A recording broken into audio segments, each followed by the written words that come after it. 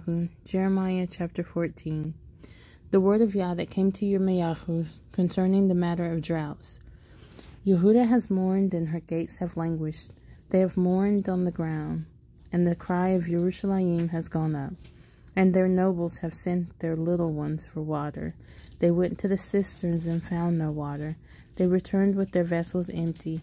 They were put to shame and blushed and covered their heads, because the ground became cracked, for there has been no rain in the land. The plowmen were put to shame. They covered their heads. Even the deer gave birth in the field, but left because there was no grass. And wild donkeys stood in the bare heights. They sniffed at the wind like jackals. Their eyes have failed because there was no grass.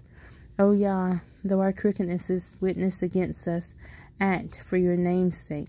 For our backslidings have been many. We have sinned against you. O expectation of Yisrael, its Savior in time of distress, why should you be like a stranger in the land, or like a traveler who turns aside to lodge? Why should you be as one who is stunned, as a mighty man that is unable to save?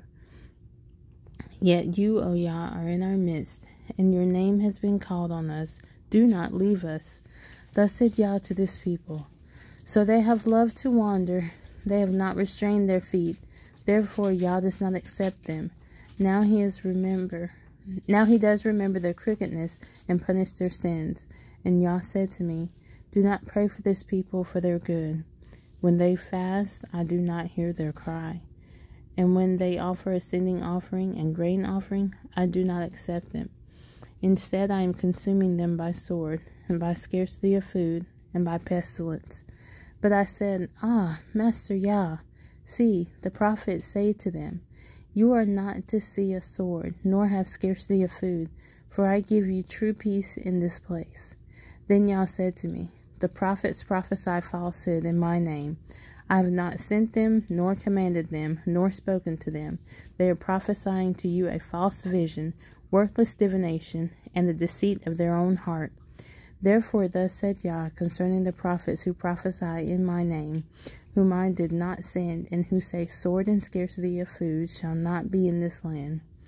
By sword and scarcity of food these prophets shall be consumed, and the people to whom they are prophesying shall be thrown out in the streets of Yerushalayim because of the scarcity of food and the sword, with no one to bury them nor their wives, their sons, nor their daughters, for I shall pour their evil on them. And you shall say this word to them, let my eyes flow with tears night and day, and let them not cease. For the maiden daughter of my people has been crushed with a mighty blow, with a very severe wound. If I go out to the field, then see those slain with the sword. And if I enter the city, then see those sick from scarcity of food. For both prophet and priest go about in a land they do not know. Have you completely rejected Yehudah? Has your being loathed Zion? Why have you stricken us so that there is no healing for us?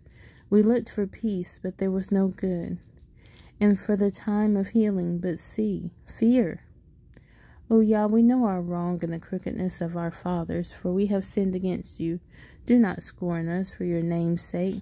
Do not despise the throne of your esteem. Remember, do not break your covenant with us. Are there among the worthless idols of the nations any causing rain? And do the heavens give showers? Are you not he, O Yah, or Elohim?